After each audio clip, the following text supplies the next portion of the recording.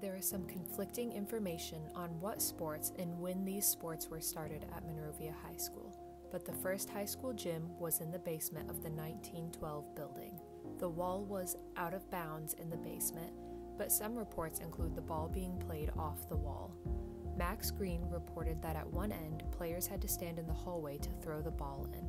Alumni Gary Judson stated that the gym was later turned into a student area that included a jukebox and concessions.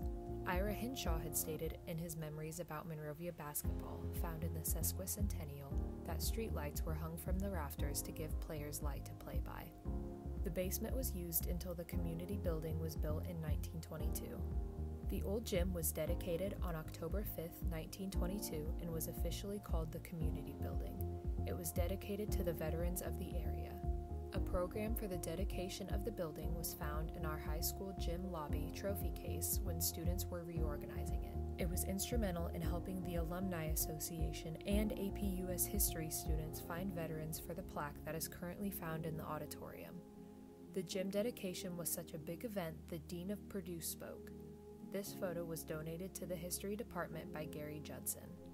The building had 2 rooms in the front which have been used for various things over the years, including the post office, barber shop, band storage, and according to Ed Ullman Jr., kindergarten. In this photo, Ed Ullman Insurance is using one of the spaces.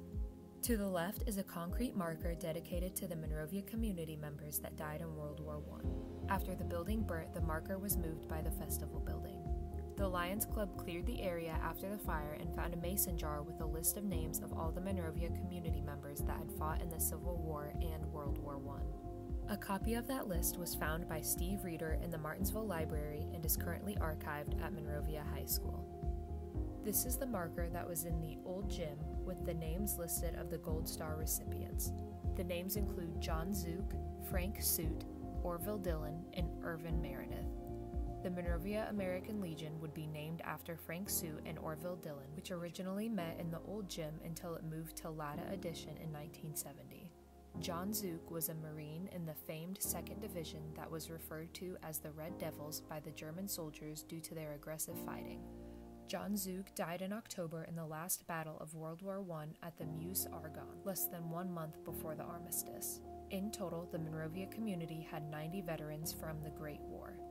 This is the earliest photo from inside the gym. It is found in the 1923 yearbook, which is the earliest one Monrovia High School has, according to Virginia Jett.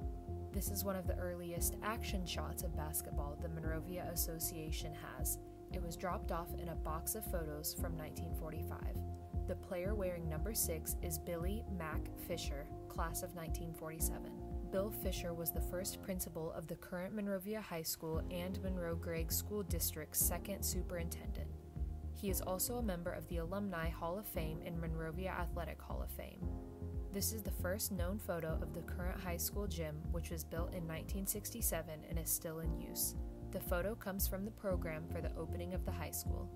The program was donated by Rocky and Christy Carter and was Rose Carter's.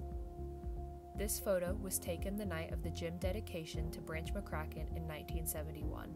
Bobby Slick Leonard can be seen in the front row.